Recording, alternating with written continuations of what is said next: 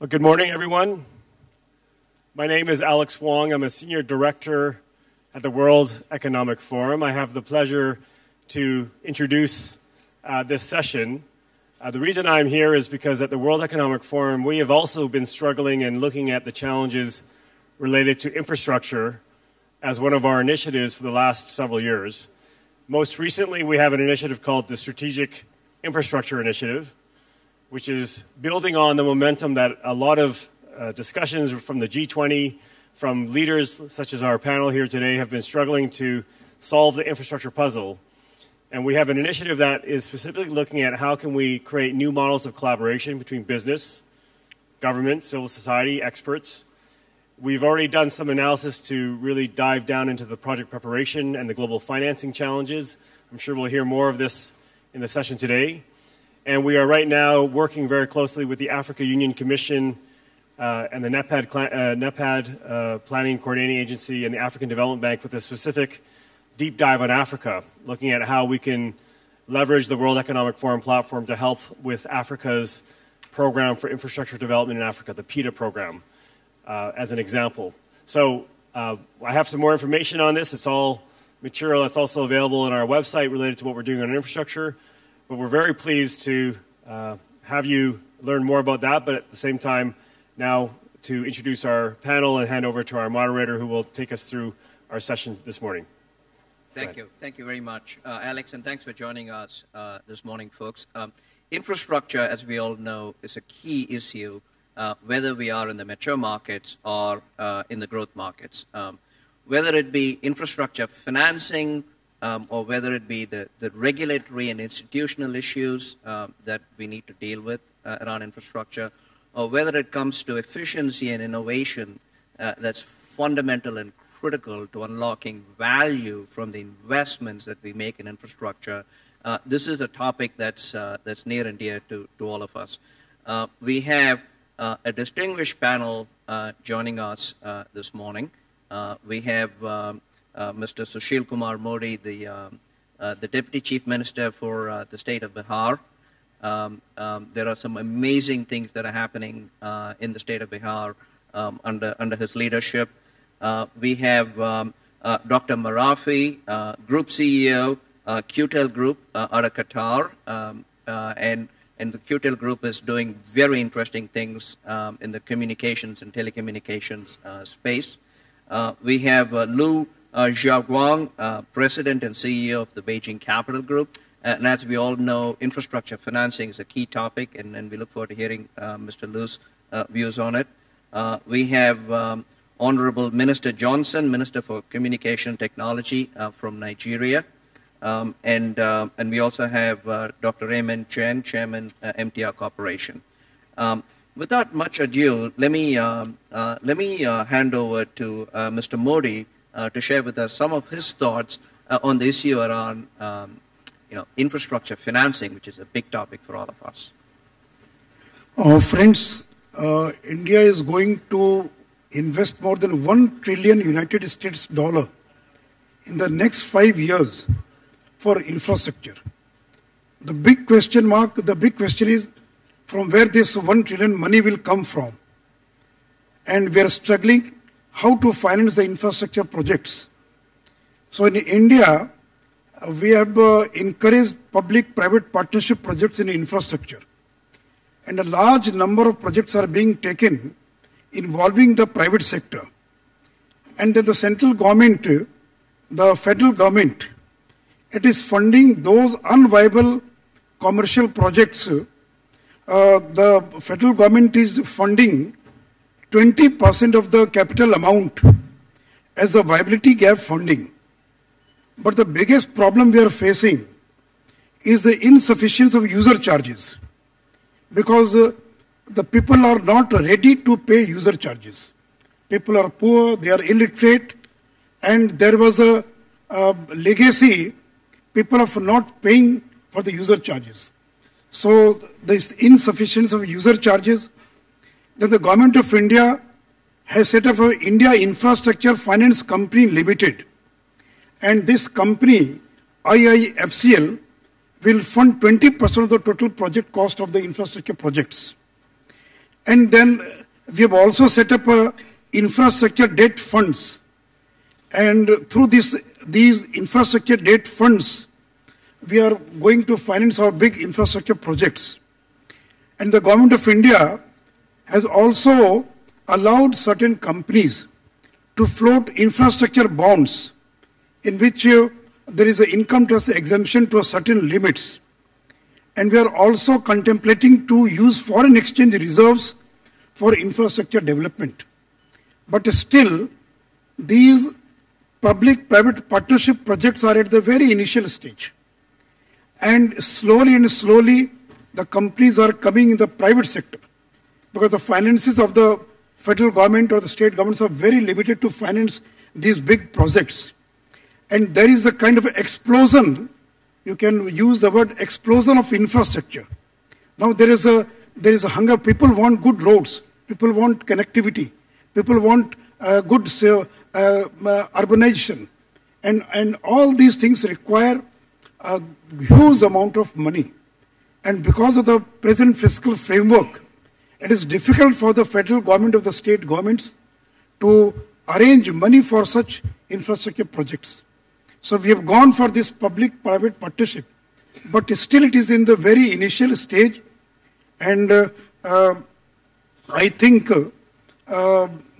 India is trying we are moving very fast.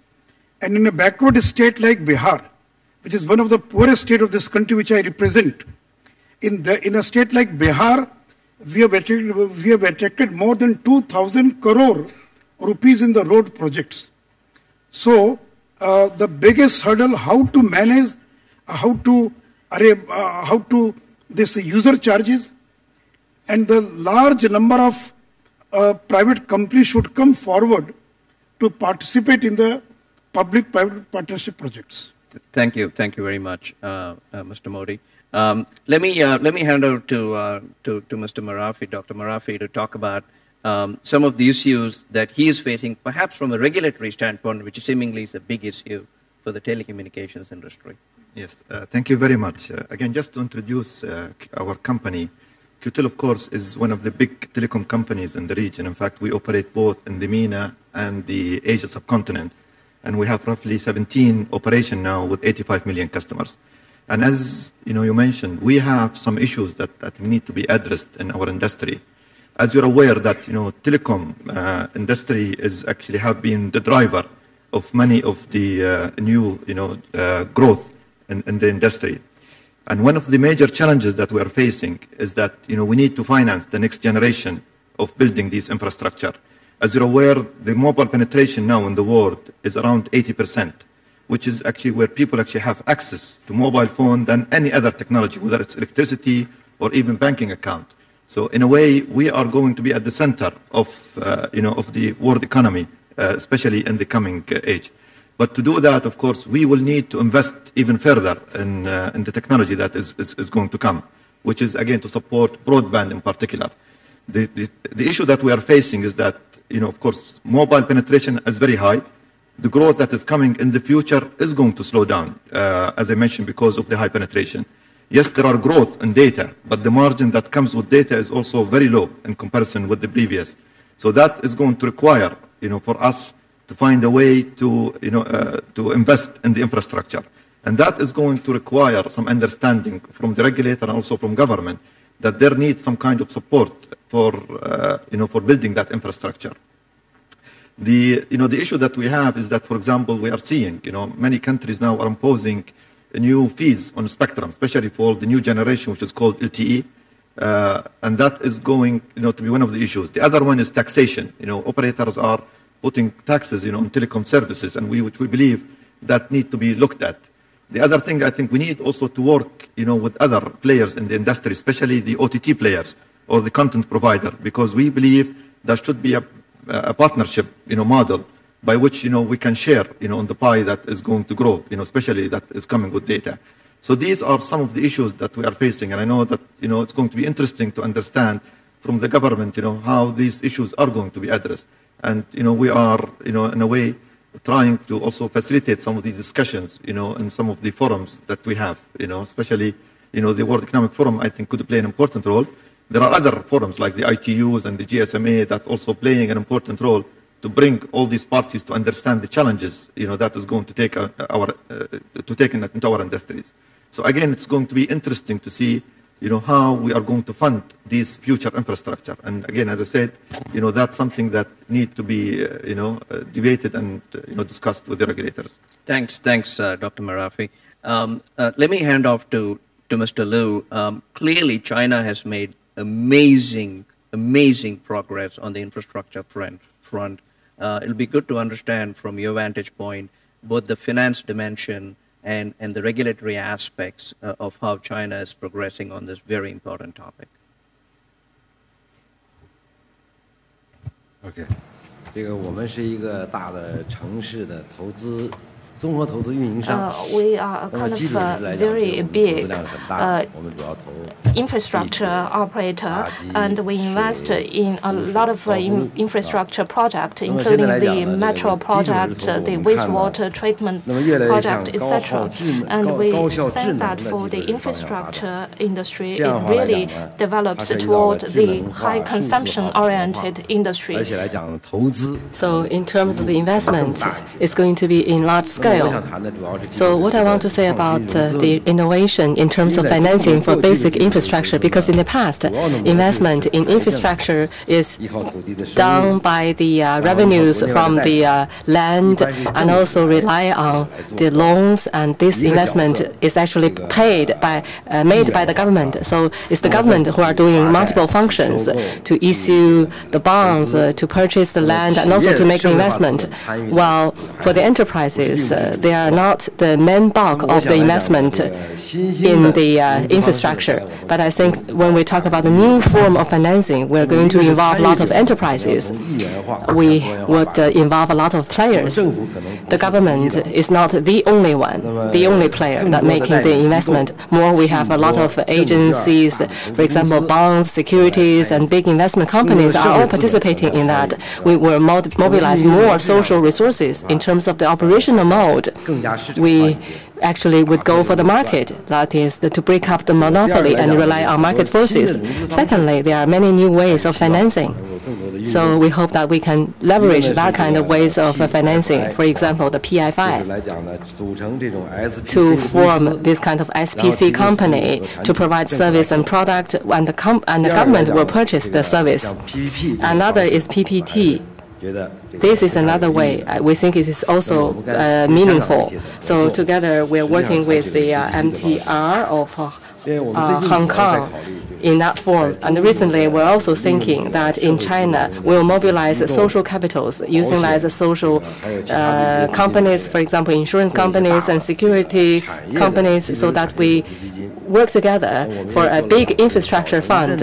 We're now working on two funds. One is a small and medium-sized town investment fund, and another one. These will be made for big and large-scale infrastructures. In addition to this kind of fund, we're also thinking that in the future we will use capital market, bond market, and debt market for financing. We're still thinking. And also in the future, the investors will have to construct some platform with a financing field so that information would be more symmetric and there is a flow of information. So in the future, making investment in infrastructure, we can do this kind of option of the projects. That is, people, they have the projects, but they do not have fund, while other people, they have fund, but they do not have projects. So in the future, there will be a kind of a trading platform so that these two parties can be matched, so that the basic infrastructure can have more source of funding. Thank you. Thank you, Mr. Liu. Minister Johnson, Minister for Communications Technology, there's amazing things happening in the telecommunications space in Africa, fundamentally changing the fabric of society. It'll be good to get your perspective on this topic. Thank you very much, and good morning, everybody. I mean, I think you're absolutely right. There are amazing things happening in Africa, in Nigeria, particularly with communications infrastructure. But I think, as has been said, and some of the statistics show, the lowest level of investment from government is coming into the communications industry. And that's because for many countries in Africa and developing economies, that industry has been very much liberalized. So a lot of the investments in communication infrastructure is coming in from the private sector. And these are huge investments that are required. And so the role of government really becomes much more emphasized in terms of creating that enabling environment for private sector investment, either in the form of PPPs or private equity or whatever it is. And so the regulator and government really becomes quite important when you talk about creating that environment. And there are many aspects of this that we see. I think what investors are looking for before they invest in infrastructure, which are really very long-term investments all across the world, they're looking for some level of predictability, some level of consistency, and where possible, some level of standardization in the industry. And those are the kind of things that we are worrying about as we try and attract investments into the ICT industry, particularly for building out our broadband infrastructure. Talking about predictability, for many telecoms companies, the biggest investments is in broadband. And for broadband investments, the biggest cost is right-of-way. And what we've been doing in Nigeria is trying to ensure that we standardize how you procure right-of-way. So, for instance, there's right-of-way on federal roads, on state roads, on local government roads. And we've been able to achieve quite significantly a standard cost on the right-of-way on federal roads. Not only a standard cost, but a standard amount of time. So by the time it would take you 30 days from submitting your application for right-of-way to actually receiving a yes or no or whatever on the right-of-way. These are very important because these are the key things that actually constrain or slow down the investments in communications infrastructure. And I think one of the big strategic shifts, and that's what we're talking about, that we are seeing or that is important, is the collaboration of government agencies. Because again, I am talking about ICT infrastructure. But what you find is that is infrastructure that requires regulation across several MDAs, ministries. The Ministry of Communication Technology itself, Ministry of Works, because of the right-of-way across on roads. And for us, for installing base stations, we now have regulation around the Ministry of Environment in terms of the impact of these very large structures in our urban cities and in some of the rural areas as well. And what needs to happen, and is happening, is that there is much more collaboration. So, for instance, when I talked about standardization and some consistency and predictability and right-of-way, we had to work very closely with the Ministry of Works. As we go into more and more base stations, we have to work with the Ministry of Environment. So having a sort of one-stop shop, if I can call it that, for regulation and for permits, for building out very important ICT infrastructure. I think that one of the other things that, looking at institutions, particularly coming from Africa, which is becoming, I think, guess like most other parts of the world, quite regionalized. So there's the ECOWAS community.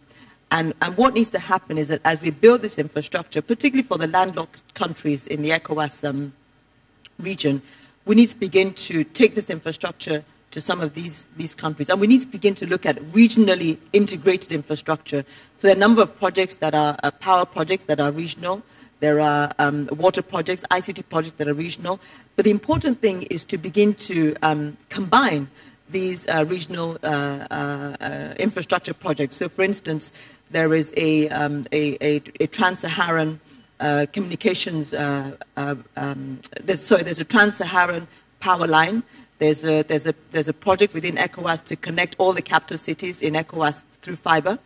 But what we're also doing there is that we're riding on the power infrastructure. So we're putting fiber over power lines. So that not only having regionally integrated projects, but having integrated infrastructure projects that are riding on the same infrastructure, riding on the same permits, riding on the same regulation.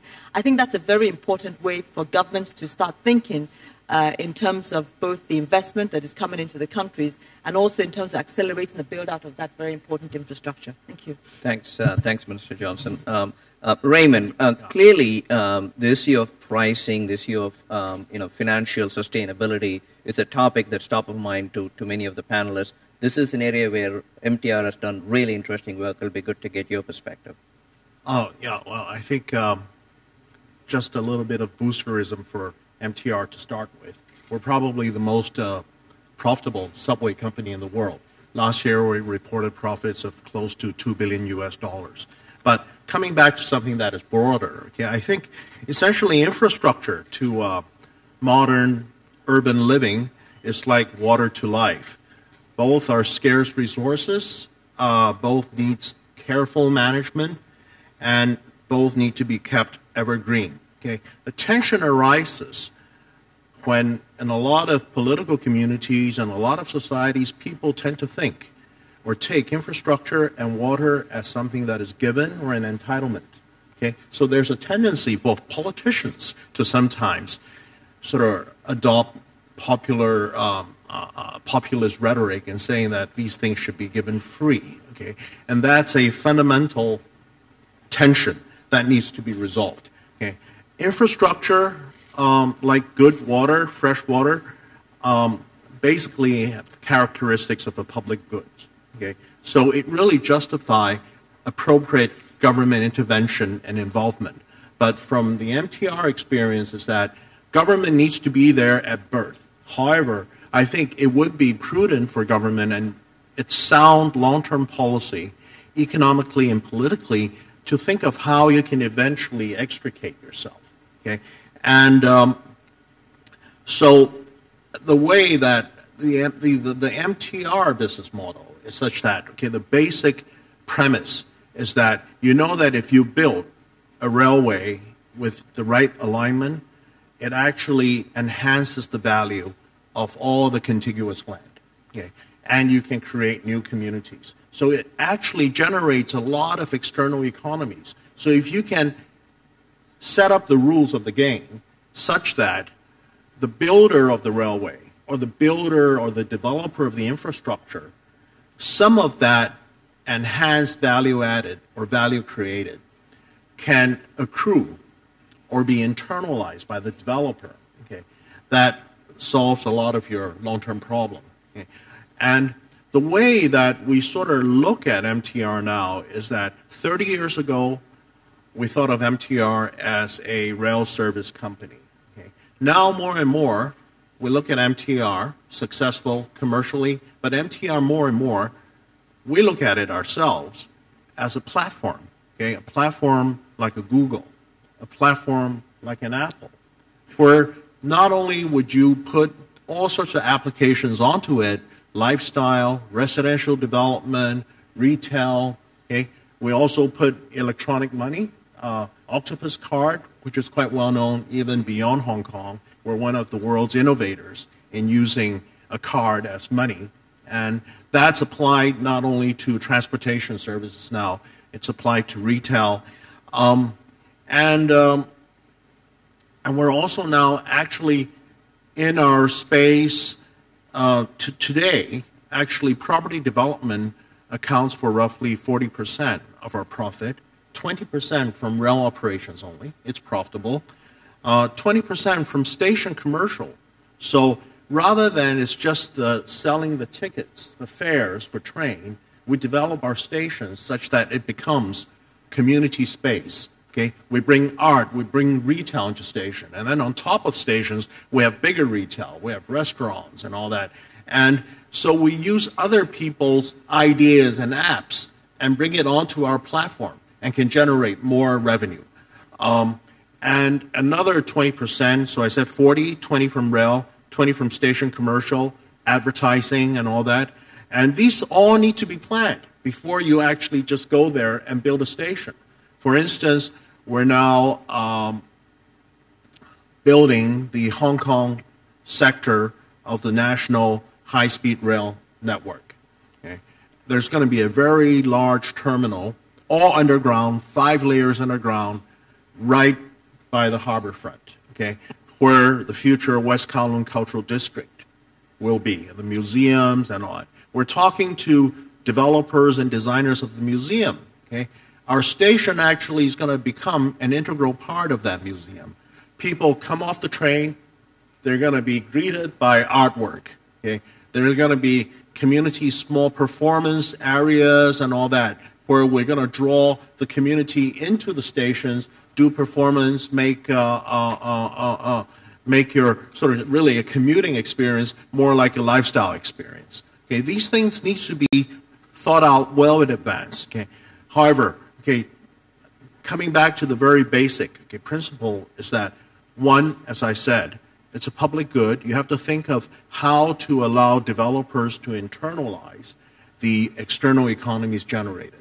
Another thing is that we've always abided by it, and this is something, a challenge faced by a lot of Western communities now that are sort of finding their infrastructure in various states of disrepair, is that you need to abide by the user pay principle. So you need to have market pricing.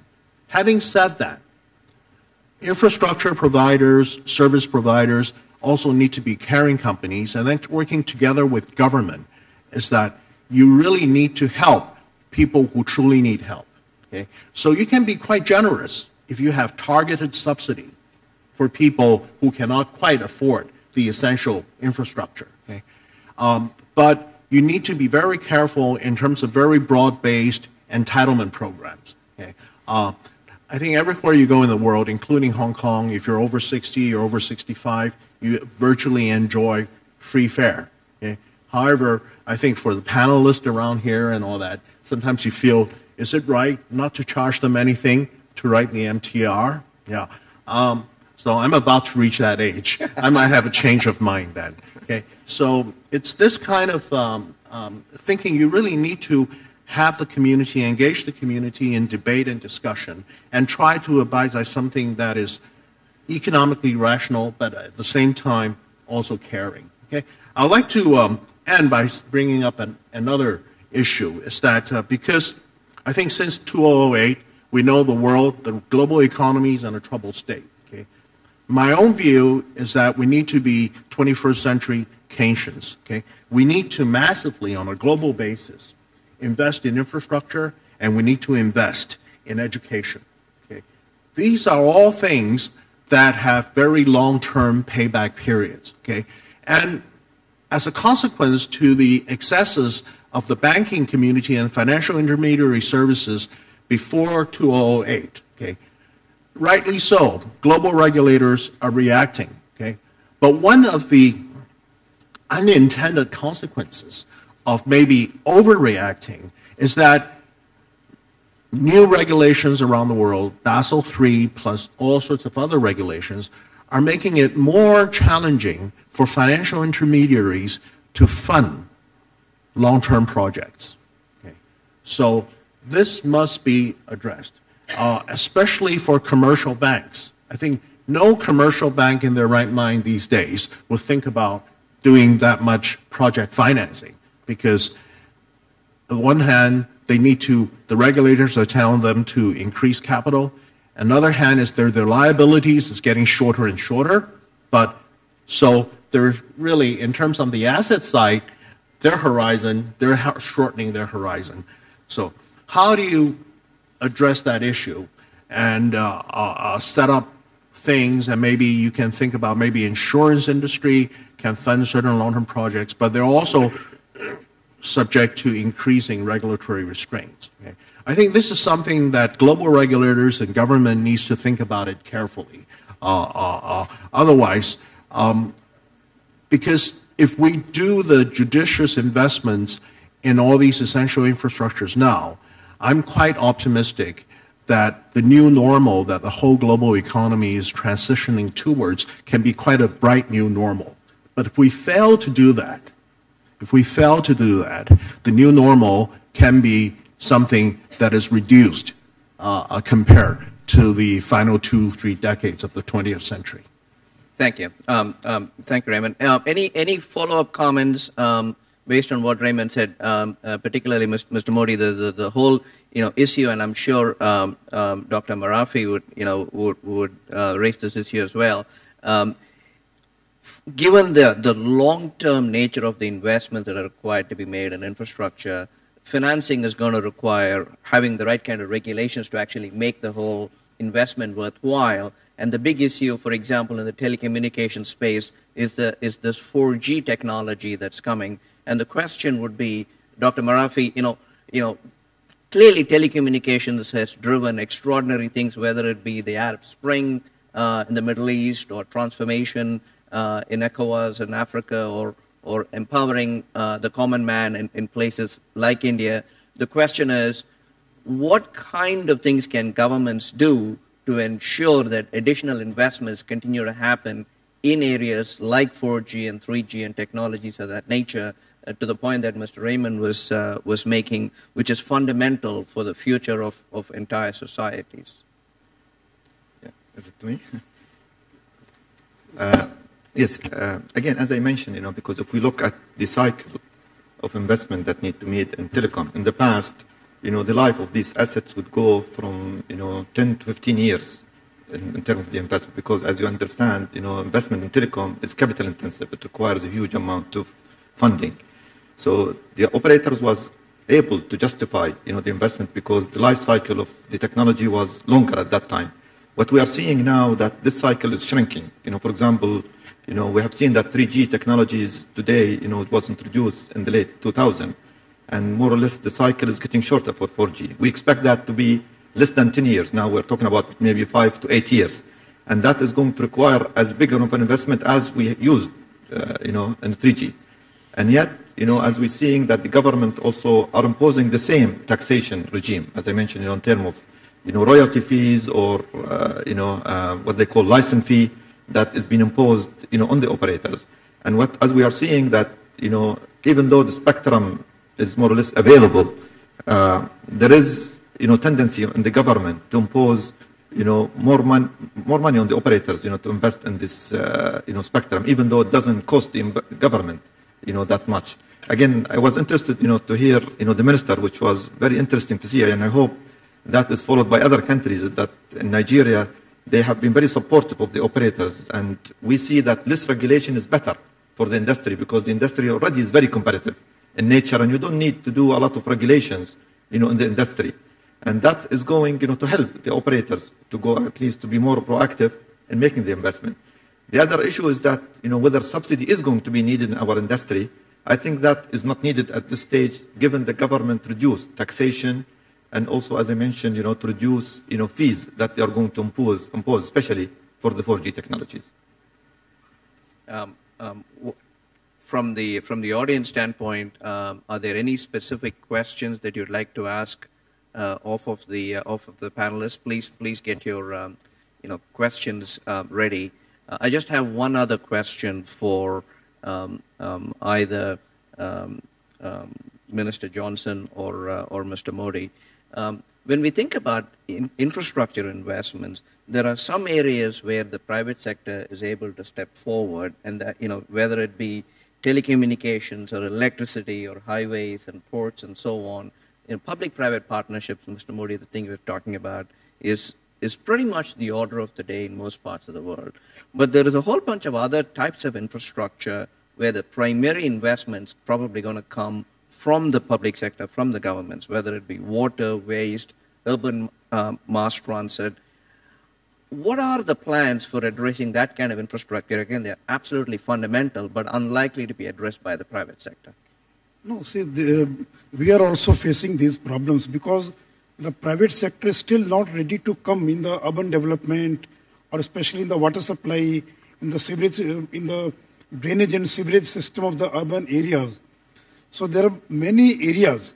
The private sector is more interested in the infrastructure of telecommunication. Still people are coming the roads, but still there are large sections of the infrastructure in which the private sector is not finding it convenient or finding it remunerative to go into those sections. So for that we are arranging funds through this, what you call, by setting of infrastructure debt funds, raising money from the market, raising money from the people.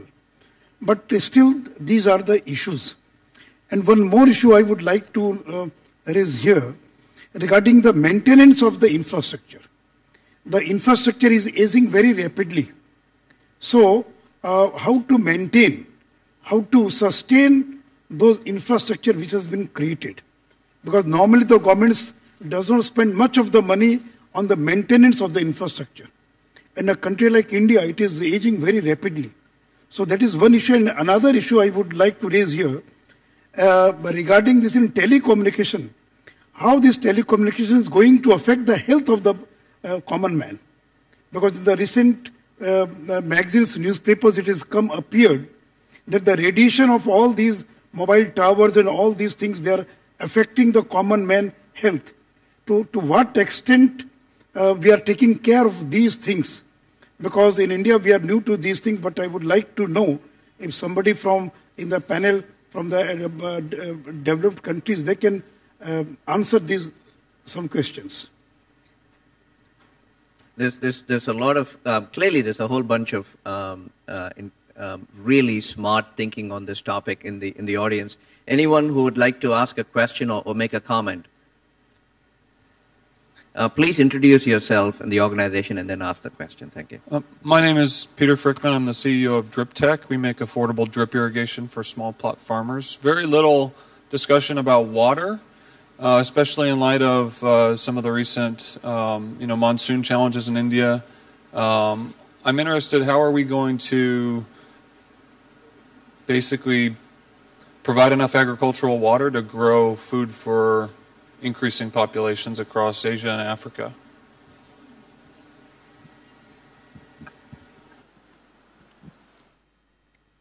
What is the question? The question is, there's not been too much discussion on water and irrigation. What are we going to do to ensure there is enough water and irrigation to help the burgeoning population, in countries like India? No, see, in India, there are certain parts of India which are having plenty of water. But the southern and the western side of the country, we have a scarcity of water. So we are facing these problems. So there is one scheme of interlinking of rivers. So many of the states are going for interlinking of rivers to help to solve the problem of irrigation, water from the irrigation. But this is the problem we are facing. And in the urban area, we require quality water. So that quality water is not there.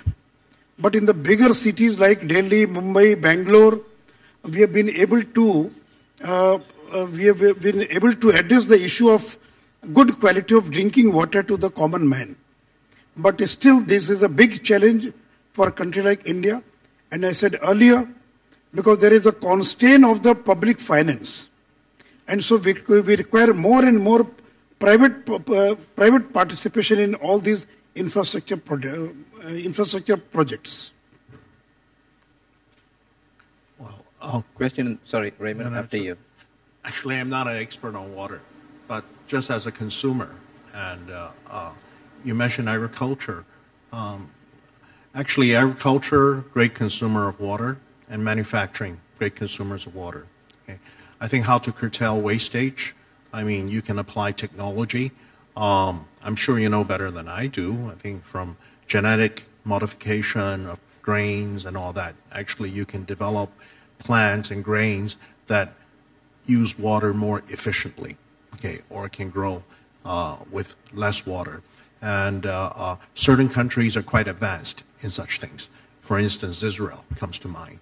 So it's really better transfer of best practice or technology around. Personally, it may not be a fair thing to say because being an affluent person, that you don't worry about sort of quantity of consumption, okay? I think the world has been too focused on just quantity. You don't know, you can say a lot of praises of something like the Walmart business model, but some business model that would enable anyone just to go into a shop on credit, buy 10 pairs of blue jeans. When I was in college, a pair of blue jeans lasted me for 4 years, okay? Nowadays, any Tom, Dick, or Harry walks into a shop, they're sort of, without thinking, without blink of an eye, they'll buy 3, 4 pairs of blue jeans. Think about the water consumption. Think about the water pollution created by these blue jeans. I mean, I don't want to pick out denim manufacturers. I'm just saying that as an example. So, in a way, the world does need to also, I think, educate consumers to go for more quality of consumption, less quantity, and at the same time, you still need to provide essentials or bring everyone's living standard up. That consumes water, okay? But if you think about jacuzzis, you think about huge flushing toilets and all that. I mean, it's things like this. The consumers themselves, especially the affluent people who, by per capita basis, are the biggest consumers of water, need to exercise discipline. Okay? And I'm not saying that that may have an immediate or short-term impact on profitability of certain businesses and all that. We don't want to see that happen. But technology and human ingenuity and entrepreneurship is such that if demand or consumer taste shift in some ways, there are other ways to meet that shift and be profitable. But I feel the affluent world is over-consuming. And we know that actually there are people who aspire to higher quantitative consumption still. Okay? A lot of people in China, in the emerging, especially the continental-sized economies, in China, in India, places like Indonesia, places in Africa, yeah, I think it's the people with the know-how, people with the capital, people who are affluent need to think about these things, and then to how to raise the standard of living of those who are still aspiring while making maybe some sacrifices. You don't even need to make a lot of sacrifices. For instance, in China, I personally love to eat shark's fin a lot. I don't eat shark's fin no longer. Yeah, it's things like this. People need to change. Thank you. There was a question in the back of the room. Yeah.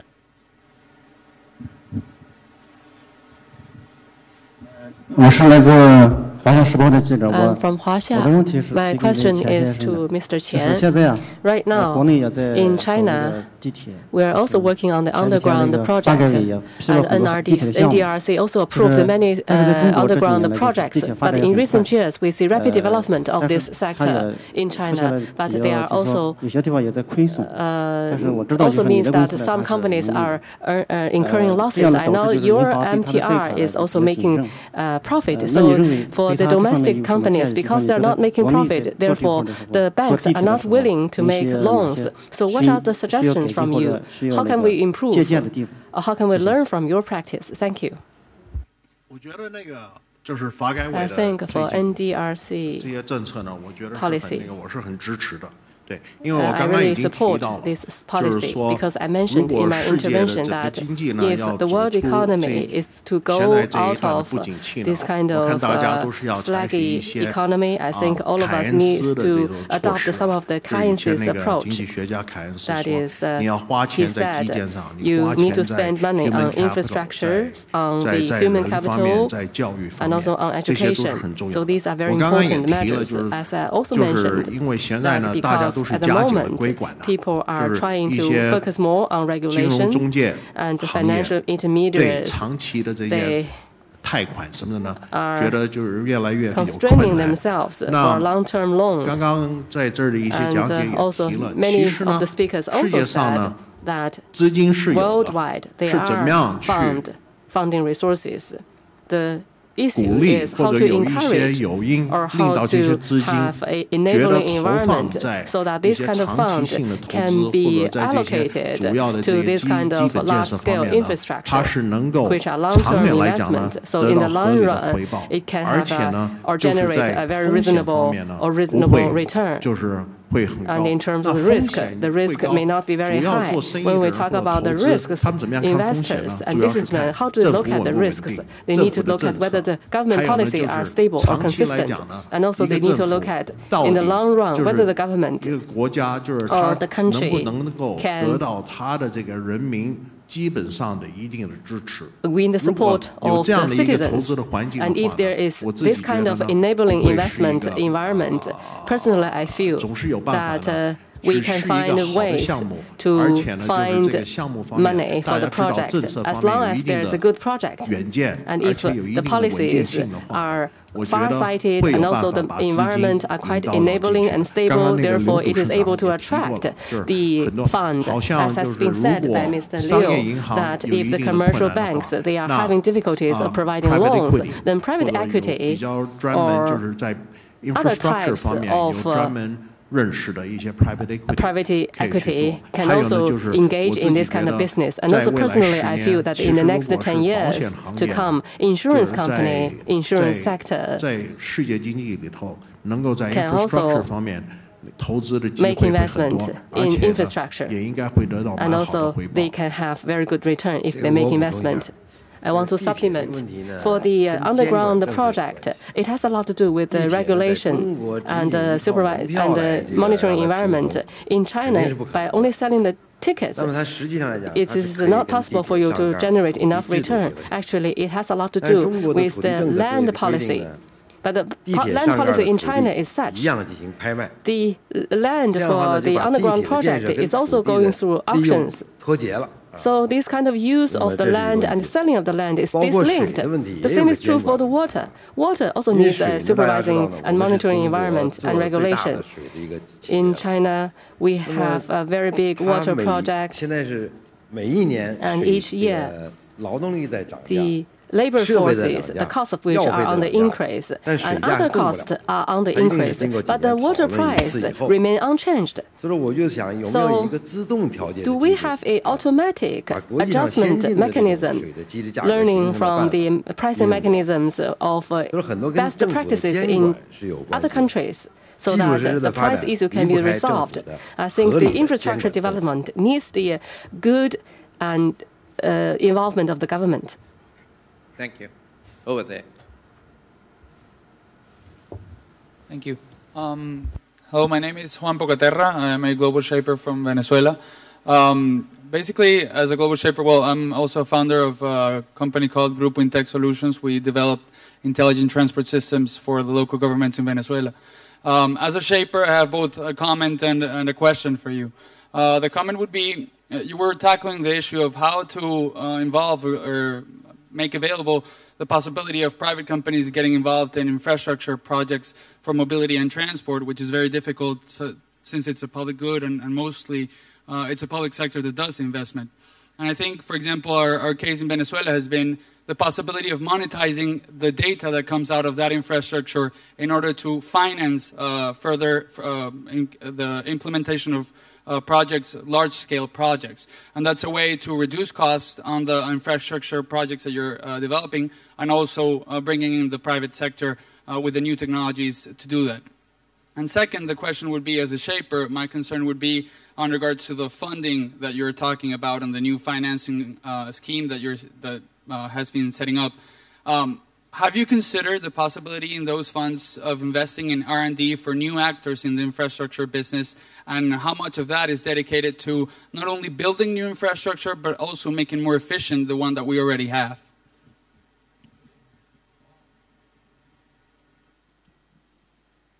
That's a really good set of questions. I wonder who would want to step up to that. I wonder whether Mr. Liu, on the financing side, it's something that you might want to respond to. For the basic infrastructure, we really need to make the present infrastructure more efficient. Here comes two issues. The first, the existing basic infrastructure needs to be updated and renovated. We need funds. And also, it has to do with the bank's policy, supporting policies from the banks in order to address the funding issue. For the banks, normally, we need a long-term loan from the banks. We sometimes need M&A loans or technical innovation loans. But sometimes there's a mismatch.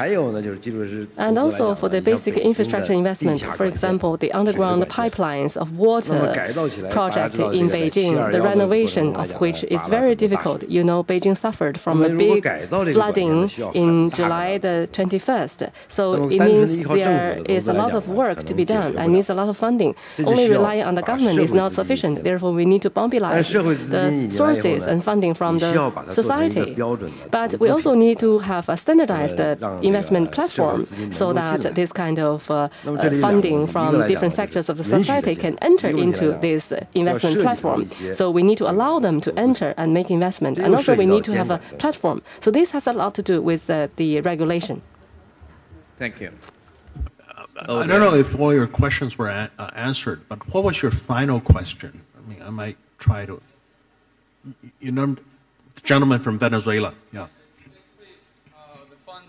have considered the funds that are available right now, not only to go after new projects of infrastructure, but also projects of technology to make the one that we have currently more efficient. Yeah, I don't think I have a direct answer to that, but one thing I like to bring up is that the importance of infrastructure projects and continuous investing by the global economy, by various governments, by various cities, to continue to invest in infrastructure, because it's a really good platform for you to accumulate human capital.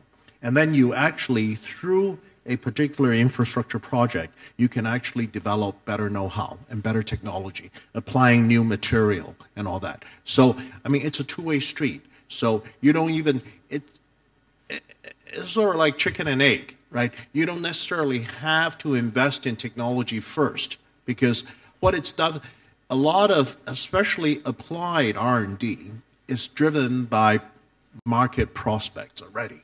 Okay, so what you need to do is that, I think for governments now, especially this is the challenge facing all governments, Western government, Chinese government, emerging markets government, Hong Kong government, is that you have to have the gumption, you have to have the policy vision, and you have to, as what Chairman Liu had just said, the right kind of policies and regulation, and also for people who are actually managing the projects, you must have proper governance, okay? Because you've seen so many instances where 15, 20, 25% of the cream is skimmed off the top improperly, okay? These are things that you really need to cut back, and that way you can, over the long term, maximize economic returns to the society. But coming back to this chicken and egg, I think you must undertake some of these, what I call Keynesian measures these days, because what they'll do is that they would actually generate a lot of their own external economies that can be shared, and then by policy you can decide on how to allocate that, okay? And R&D and new technology would be a beneficiary of that. I was just going to make I think there's actually been some fairly specific research that's going on, particularly in the area of power, smart grids, that's really using the power of ICTs to make your power infrastructure much more efficient than it is today. So I think that there is some money going back into R&D to see how you can actually utilize this infrastructure better. And also in the area of spectrum, I know that there are a number of countries. Spectrum, I fully understand what you're talking about, but really and truly, spectrum is a national resource, and it is scarce. So there is always a tendency for governments to get as much as they can for spectrum. But what we're seeing is that there is a big debate as to what you do with your spectrum fees. But again, some of those spectrum fees are going into investments in the ICT industry. They're going into actually rolling out infrastructure in the areas that are unviable or uneconomic. And also they're going into, some of those fees are going into developing, again, what I would call these integrated infrastructure projects. So to answer the question of the gentleman about not paying enough attention to water, what we're finding is that as you invest in these big infrastructure, irrigation projects with dams and all of that, you can actually create mini power stations from those dams. So it's really getting a double benefits, really, or collateral benefits from investing in one kind of infrastructure, but also getting the benefits from of another kind of infrastructure simply because of that investment. Thank you. Thank you. Yeah, again, Marafih. I think that's interesting because I think we are also as companies and also as private sector have to think to operate in a different way, and to create more efficient utilization of the infrastructure that we have. Again, on the telecom industry, I think we are started to look at, how can we share infrastructure? It had already started, by sharing towers, for example, rather than everybody building his own tower, for mobile communication. But more importantly is now even to go and try to even share more on the active side, rather than building, multiple networks. We can build one and then we compete on the services. So that's another way, by which, we can reduce the size of the investment and yet, more or less compete, in a way to provide the best service also for the customer. So that also would need, for private sectors also to go and find new ways to operate and to find new business models by which, they can go and efficiently use, the resources that they have. Thank you. I think we have less than 5 minutes to go, so we probably need to do the summing up. If I can ask each panelist, and we'll start with Raymond, each panelist to give us maybe 30 seconds on one idea or one thing that kind of stuck in their mind just coming out of this dialogue, this interaction, this question answer, and then we'll wrap it up. We'll start with Raymond. Yeah. I think the fundamentals, what Chairman Liu just mentioned, I think government regulation is so important because it can be a disincentive, it can be a great incentive. You have to do it right. Okay? I think responsibility towards the environment, applying more technology towards water conservation, better use of water conservation. People all want to eat more food, eat more nutritiously on agriculture. That's very important.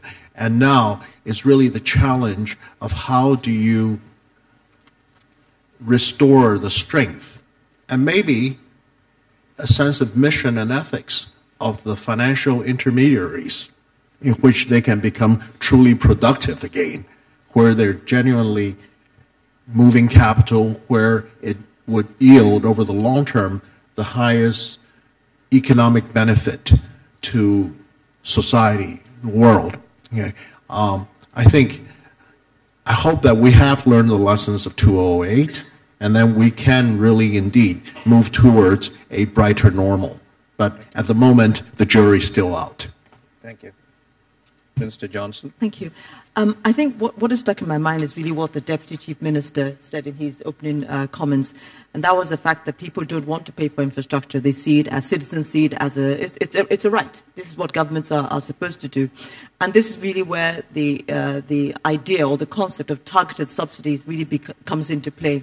Not everybody can afford this infrastructure, so there must be, instead of these broad brush subsidies that we tend to give, governments tend to give, it's really targeting it more at the people that really cannot afford to pay. If you're putting out infrastructure in rural areas, the data is not going to be the traffic isn't going to be as huge as what is coming out of urban areas.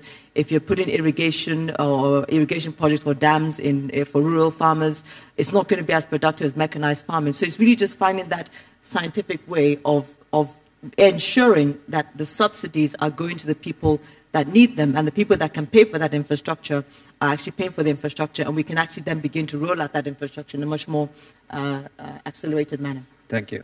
Thank you, Mr. Johnson. Mr. Liu? 我说一个呢，就是这个打破垄断。 I think that the first thing is that we need to break up monopoly, and the government need to provide a better regulatory framework. In addition, we also need to allow the social capital to make investment in the infrastructure project. Thank you very much. Dr. Marafih? Yeah, I believe that mobile technology is going to be disruptive and transformational at the same time, and that is going to bring rapid change. That actually needs, for us to invest further, to make sure that broadband and data is going to be available, because we know that is going to impact many industries. I think the challenge which has been taken for a given that, this is going to continue and the investment is going to be made. What I'm going to say that it is going to be a challenge for operator to continue to invest unless, there is a clear, understanding from the government and from regulators that they need also to help the operators, to put this infrastructure together. So that's going to be a major challenge. Thank you very much. Mr. Modi? We require a skilled workforce. We lack a skilled workforce. And I think students for specializing in infrastructure, so it can become like a boom in IT as there is a boom in the IT industry. In the same way, there should be some courses, professional courses for the skilled, how to improve or make available the skilled workforce. And the second point is regarding institutionalizing a regulatory framework. How to award the public-private partnership projects. How to prepare the documents. So this, because in India we have a regulatory framework for petroleum sector, for the telecommunication, but in different other sectors like road and other urban infrastructure, we require a regulatory framework, and it should be institutionalized. Thank you. Thank you. Thanks for the stimulating discussion, panelists. There are three thoughts that popped up for me. Clearly getting public-private partnership right is going to be fundamental to solving the infrastructure issues, to dealing with the infrastructure issues over the next decade and more. Raymond, I love the idea, your notion of Keynes, in that the public sector and the governments will have to spend significantly to ensure we kind of pull ourselves out of this economic malaise that, even today in the news, that even countries like China are potentially being dragged into. And this whole notion of the only way we're going to be able to do that if we put some kind of a user-pays mechanism in place while at the same time providing a safety net for the most impoverished in the society to ensure they can consume these capabilities as well. Thank you very much for the panelists, and thanks very much for the audience. I'm sure the discussion will continue.